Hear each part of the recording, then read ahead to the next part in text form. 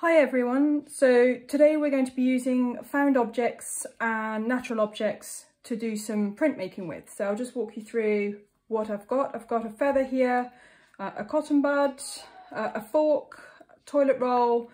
I've got a piece of a branch, a twig, I've got a piece of rosemary.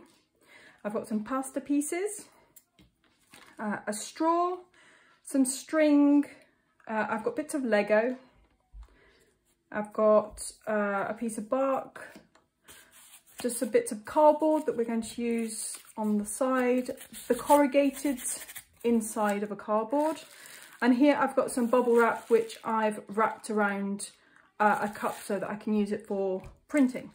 Okay, so what we're going to do is we're going to use all of those objects to do some interesting mark making. So what I've done is I've folded a sheet of paper into 8 sections. So I'll go through that with you now.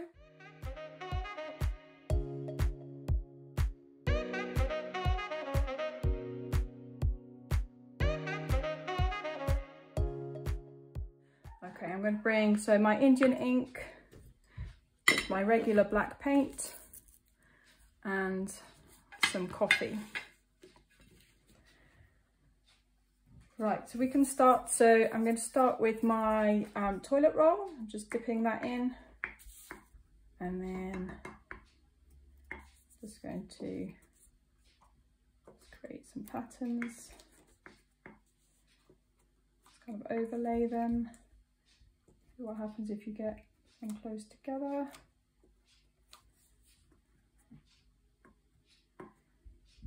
What happens if you move it as you're pressing down? You get a slightly thicker line, which may be interesting. You might want to use it just on the edge to create like a kind of leaf pattern.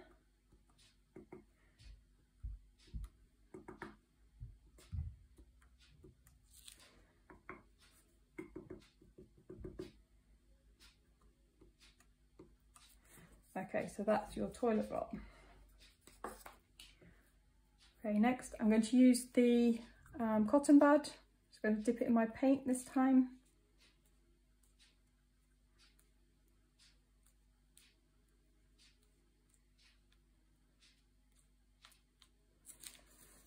Okay, see what happens if you don't put any paint on. You get an effect where it kind of fades away as you're going across the page from dark to light.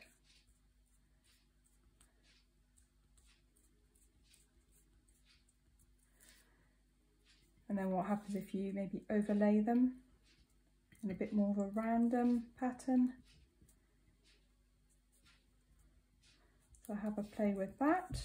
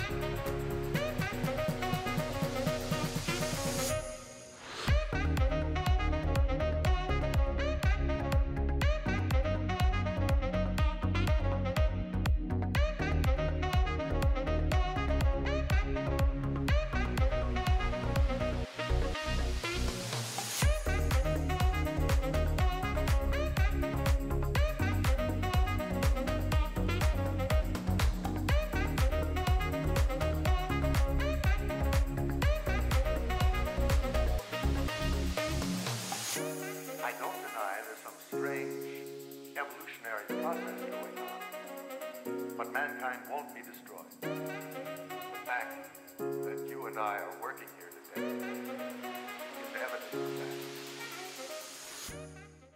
that. Some other great tools to use are pine cones. A bit like the pastel, you can use some springs, which work really well. Lots of other branches, twigs, a handful of twigs,